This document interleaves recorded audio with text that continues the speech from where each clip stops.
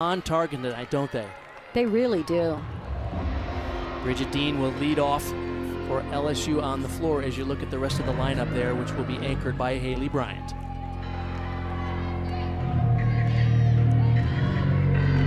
Bridget opens with a double pipe.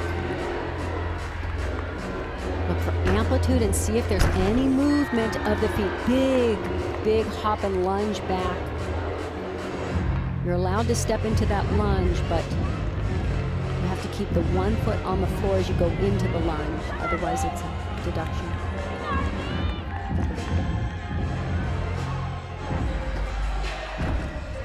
One and a half to front layout.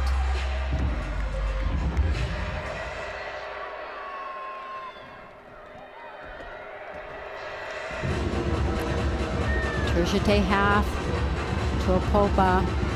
Not quite a full split in that first leap.